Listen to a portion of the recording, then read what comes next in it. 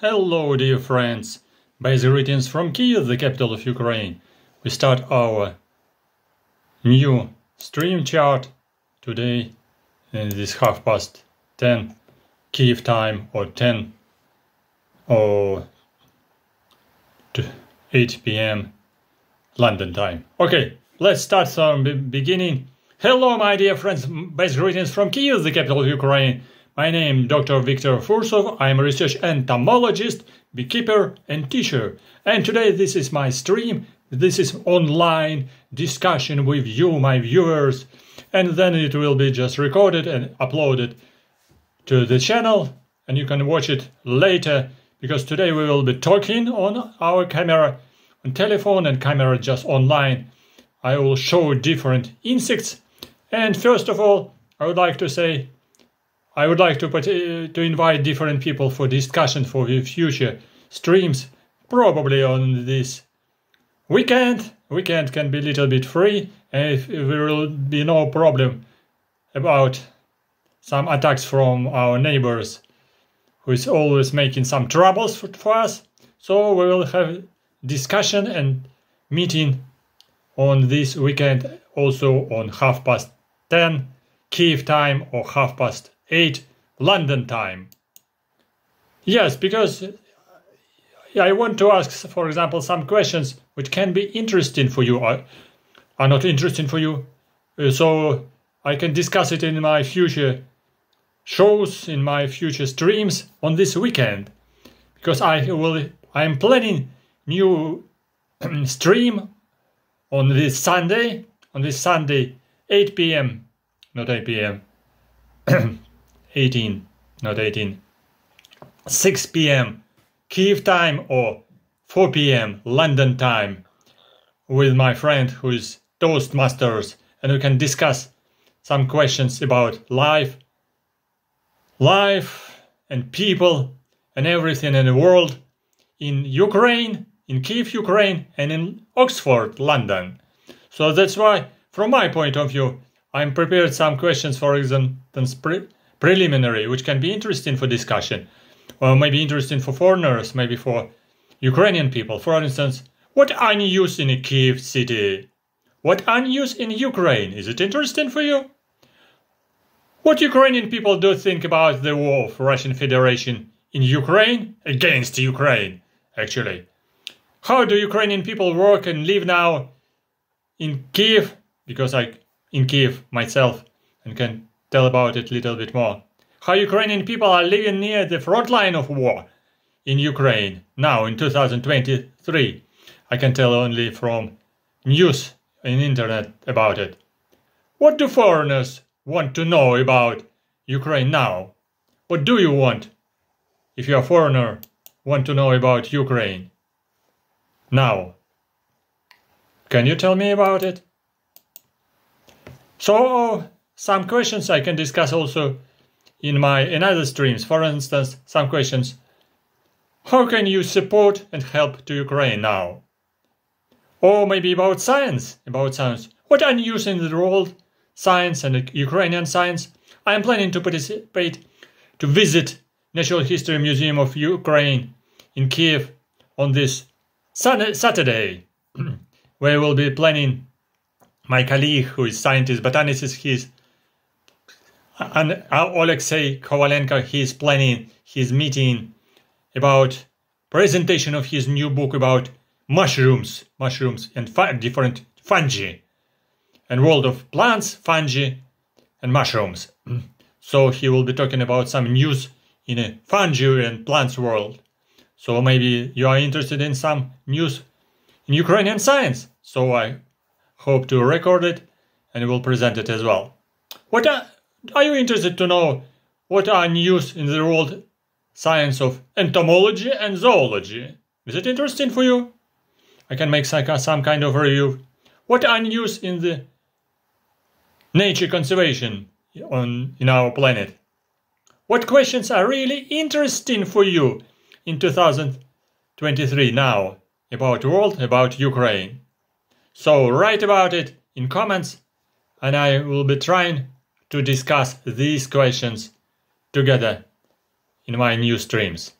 But now returning back to insects, so I am pleased to present some new videos and some pre-recorded videos from my archive. And this video of my friend, my colleague, who recorded it at home, he is keeping the culture of ants in his formicarium. Formicarium, this is a special terrarium formicarium for ants. So he is keeping it and he is observing it. And so you see here, this is big ant and this is a queen. Queen sitting inside the tube and laying very tiny small eggs. So the start of a colony in formicarium starts from the egg laying, from oviposition of queen. And after that, the oviposition, larvae are coming, larvae are growing, queen is feeding them, just some workers emerging, and this is a cell inside this formicarium. Yes, here is big one. In the center, this is a queen ant. There are some different big workers, middle-sized workers, some small-sized workers, and a big soldier on the left corner. Big soldier, also worker. And also there are some pupae, some larvae, and very small eggs inside this cell. So this is part of a colony. Part of a colony because there are several such holes, such cavities in formicarium. Artificial nest for this species Messor, probably Messor ponticus. And this, as I said, the biggest ant here, this is a queen. Queen, very reproductive female, who is laying eggs and producing this new generation and enlarging the generation of ants in this artificial nest. Are you keeping ants at home? Are you interested in ants? If you have ants, if you have recorded some videos, but you don't have YouTube channel, so you can send small streams, small files, like several megabytes. We can exchange by these files, and I can show you original videos on my channel. Because I can mention you, but this is you, and I can show you your story about ants and what species you are keeping. But this is another species. This is not an ant, definitely. This is earwig. Earwig. Yeah, very funny insect. Looks like cockroach. Cockroach is a little bit relative of earwig, but this is separate order. Dermaptera.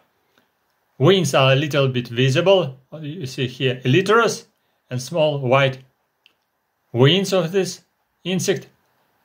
And she's feeding on mulberry fruit. Very sweet mulberry fruit in the summertime. So earwig has the same behavior as cockroach, I said about it. Because she's and he is actually males and females, by eating practically everything. We can find some drops of water, some drops of some rubbish, plants, some dead insects. Sometimes we're eating plants, sometimes making this little bit damages even in the garden. So some people are not happy about them. If people can find very near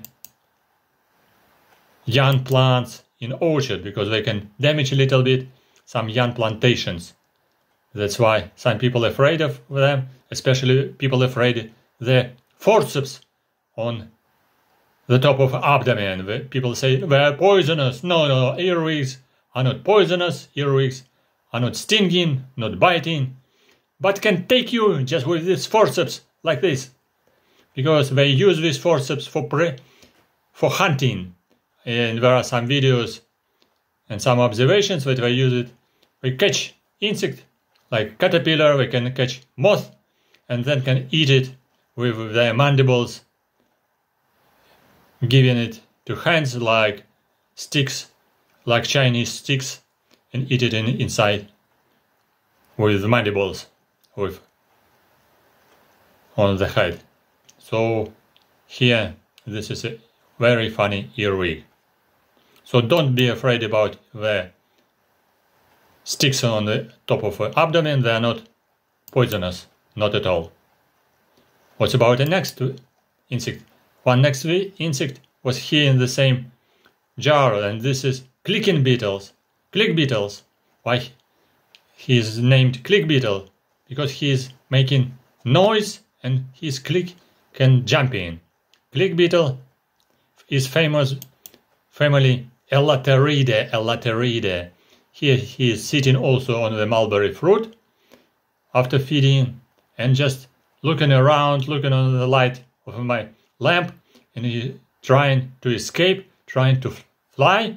But if he is just falling down on your palm or just on the table, he is just making turning point, turning movement, and by clicking, by changing, by using his special click mechanism. He's clicking and turning around, and then just from a back, turning on his legs and just crawling and running very quickly. That's why this is family click beetles. Elateridae is very famous about clicking behavior and making little bit noise of clicking. And you see here the thorax with two horns between thorax and elytra, and he's trying to escape, opening elytra, showing just transparent wings and flying away very easily. Many larvae living somewhere in the wood, in rotating wood, especially under the bark of trees, and they are flying in evening time after the sunset. So in the summer times, sometimes they are visible, so I collected them in the summertime near the rotten wood or just maybe on the bark of tree. Very, very interesting and enjoyable for kids. And these are another insects. These are beetles I found in a mushroom, inside mushroom tree. And this is special family Trosogloscidae, difficult to pronounce, Trosogloscidae family. And this is a predaceous species, predaceous beetle. Several beetles of Trosogloscidae family. This is the same one, and one is who is escaped of a family darkling beetles, family Tenebrionidae. They all were living inside the mushroom. Darkling beetle was feeding on mushroom, on the body of mushroom, and Trosogloscidae were feeding on darkling beetles. This small one is darkling beetle. Yeah, two species with two different species. And there are some larvae as well inside the mushroom. So I show you next video the larva of this predaceous beetle. Larva of predaceous beetle has a predaceous mandibles and very flattened body without any protection. The major protection is big mandibles. Right side, this is a larva of Trosogloscidae predaceous beetle, and left side, this is a larva of a dermestid beetle, which is living also inside mushrooms sometimes, or living sometimes even in house and feeding on different dead insects. And these are larvae, I guess, of flies, of Diptera flies. Oh no, one small one is belonging to Tenebrionidae, smallest, and this next small one coming. Two smallest, the Tenebrionidae darkling beetles, and big one, this is a larva of fly or Diptera. So you see here, big mandibles from the right side, big head, this is a predaceous beetle larva, and left side, this is it, dermestid and very hairy larva. This hairy larva is protecting itself from another predators, but still Trosogloscidae is very, very dangerous and very predaceous. So very easy can catch and eat all the other insects in the sample. And the small one coming in, this is Tenebrionidae family, 2 small adults. And smallest larva, this is Tenebrionidae darkling beetle, because the top of the abdomen with special furca, very tiny small forceps on the top of the body. Yeah. And these beetles were just inside the sample of fungi, and actually some larvae pupated in my sample, and I got then pupa and then adult of the same Trosoglacide beetle. Here again, smallest, these are Tenebrionidae, big one, white, this is a fly, Diptera. This is the same darkling beetle, with another species, not the smallest one, but another species, middle size. Yeah, and this is one is white larva is hunting. White larva is hunting on all another smallest beetles. And here I show you again the larva of a Dermestide beetle, or little leather beetle of a family Dermestide. How she's hairy. So if you can find this larva in your collection, it means your collection of insects in your jar, in your box, is in a great danger, because this larva is eating all dead insects and all insects in the collection box. Some small larvae or small beetles were penetrating through crevices or just small opening inside the box with collection insects. So this is the greatest enemy of entomologist, Dermestide beetle larva. And they're feeding on dead insects inside your collection. So that's why all entomologists are really hating these larvae and these beetles, because they're big pests of collections. So we really hate them very much, and it's need to get rid of them, needs to make some spraying with insecticides inside the collection of insects, or just in a room with your collection as well. And here, very funny larvae, with larvae of flies or Diptera. So they're visible, but they're larvae not beetles but flies. Why? Because these larvae, they don't have head, not visible head with eyes, just only special mechanism for feeding, like a stick on the head part of this larva, which used just for penetration inside of the food material. And so these larvae were eating also mushroom, and so they were just hatching from the mushroom and sitting in the small hole, in a plastic hole. So these are flies. What another animals can be found inside mushrooms, bracket mushrooms. For instance, some other insects can be found. For instance, these are not insects, these are not acari mites, this is pseudoscorpion. Yes, you see, looks like a scorpion, but this is pseudoscorpion. Pseudoscorpion is living sometimes even on old shells with dust, because he is just feeding on all small invertebrates. Maybe some mites, especially mites, because this very tiny pseudoscorpion can eat even a varroa mite in a beehive, because the size of this pseudoscorpion is just about maybe 2 or 3 millimeters, especially with this forceps. He's not stinging, he's just predator, can take the victim with his weapons, bring it to mouth parts and eat it.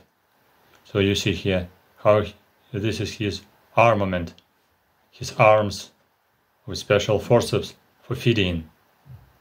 And this is a white body, abdomen, And actually pseudoscorpion is definitely not insect, but belonging to Aranea, close relative to spiders. Close relative to spiders, but different one. Sometimes, as I said, they come in sometimes to beehive for searching for small and other invertebrates inside beehive.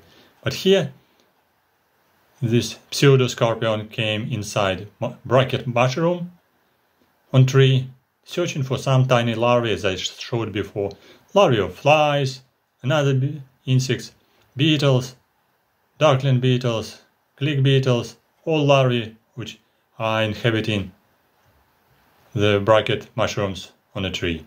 And what about another insect who is nearby? This insect is called parasitoid, and we can show you nearby. This is a parasitoid of a family Braconidae family. Braconidae. On the right side, this is an abdomen with very tiny stick on the top of the abdomen, which is named ovipositor. Ovipositor size about maybe 7 millimeters.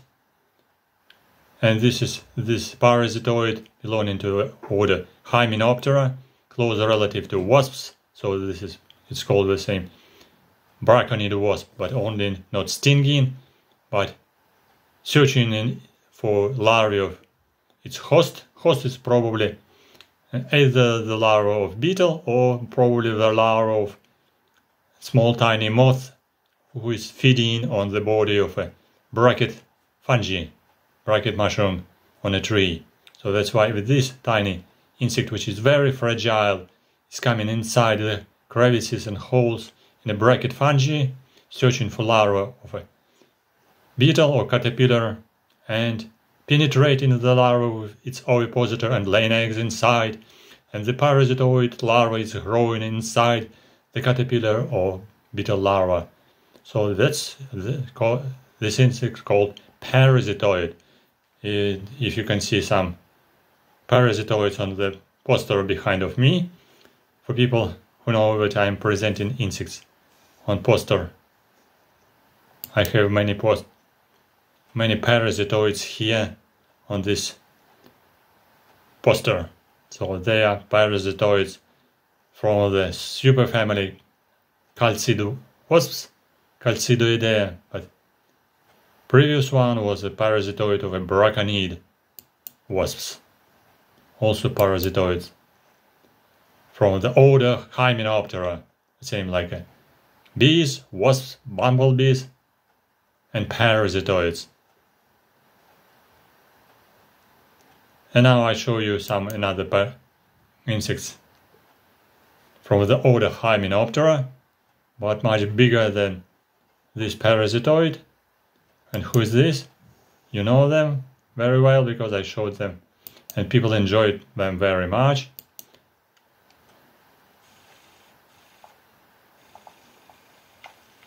Go. No. And these are bumblebees. Bumblebees in August time. They're just entering the flower. Maybe not. Yes, in August time. Because this is a flower of malva flower. Bee flowers which are very common near in the gardens or near the houses. In urban areas, in cities, in villages. Malva has a lot of pollen, so there are some bumblebees who are coming, and even some small, tiny. And this was one. Small ant was coming. I guess small ant was coming and escaping.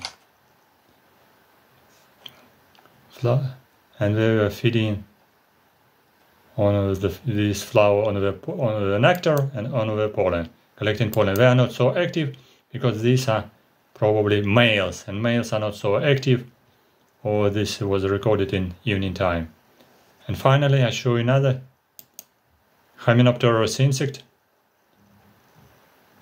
And bumblebees are great pollinators, so all people enjoy them very much.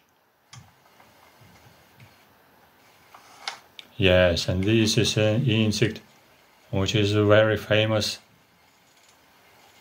predator. Yes, and these are not male. This is a female. Yeah, this is a female which I collected in summertime. Little bit tired specimen, so that's why not so active. I gave her a little bit honey, and it was sitting just on the edge of a jar, so not so active. So a little bit ill, trying to escape and fallen down.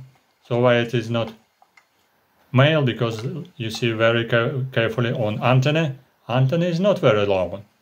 So if you are not familiar it is male or not female, be careful about wasps and hornets. Be very careful about them, because this hornet was feeding and then became very active, started to buzz, moving around the jar, moving with its wings.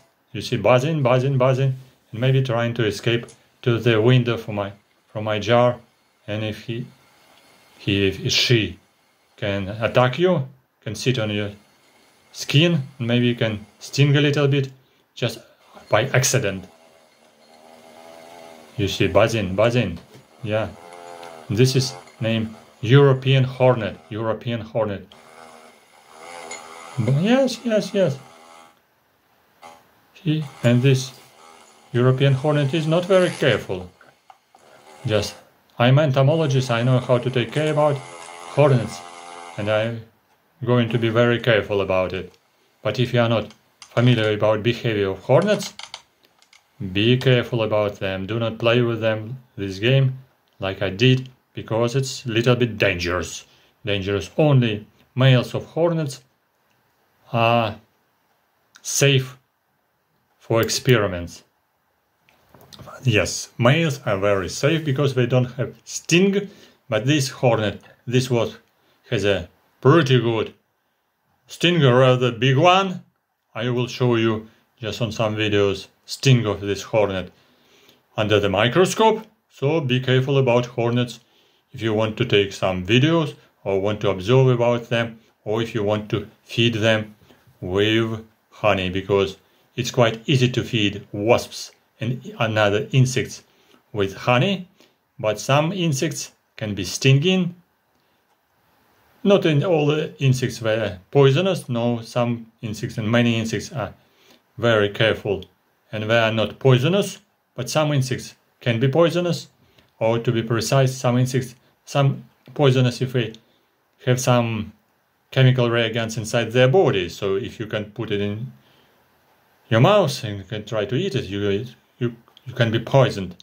But some insects, like stinging insects, were venomous. They have a little bit venom in the special glands, in venomous glands, and with like bumblebees and like some bees are stinging. So bees are stinging and bees are venomous, because bees are sacrificing their lives for the sake of a colony. And that's why if you put honeybee on your palm, press the bumblebee or press the honeybee, bumblebee, even very careful bumblebee or any honeybee will sting you because you pressed it.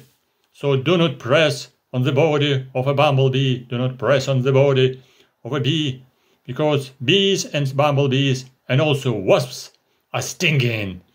And you should be very careful about stinging insects. Do not touch them for abdomen, for the back of body, because on the top of a body there is a special place on the top of a body where there is hidden sting. Sting is hidden inside the abdomen, and sting can stick you, can sting you, and it's rather painful for small, very tiny honeybee, or for bigger bumblebee, or for bigger or small one wasp, because some wasps are venomous and stinging painfully. That's why be careful about bees, wasps and bumblebees. Despite bumblebees are very, very careful, and they do not sting without reason. Wasp can sting you because you are just near the nest, so do not go to the nest and do not put the stick inside the nest. But there are some rules of behavior for observations of wasps' nest and bumblebees' nest and honeybee nest. And I will show you bumblebee nest and maybe some honeybee nests and also hornet nest in my next videos. So thank you for watching. Press like, write your comments and ask your questions. And welcome to ask your questions, or welcome to send your questions on my email if you have any. This is my email for communication. I show you on video. It's easier to show you rather than to read. So this is my email. So you can support also my channel through PayPal, sending your donations on PayPal account through my email, or you can visit my Patreon page. Link is given under this video.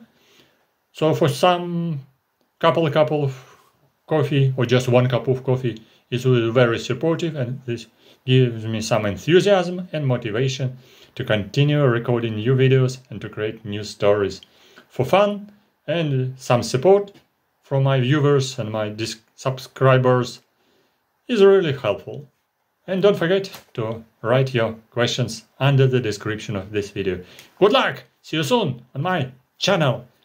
Best greetings from Kiev, the capital of Ukraine. And don't forget, Ukraine is forever, despite all difficult circumstances. Ukraine is forever. Bye-bye. See you soon. Bye-bye. Bye-bye. Good luck. See you soon. Ukraine forever. Ukraine forever. Bye-bye. See you soon on my channel. Your questions are welcome. Bye-bye.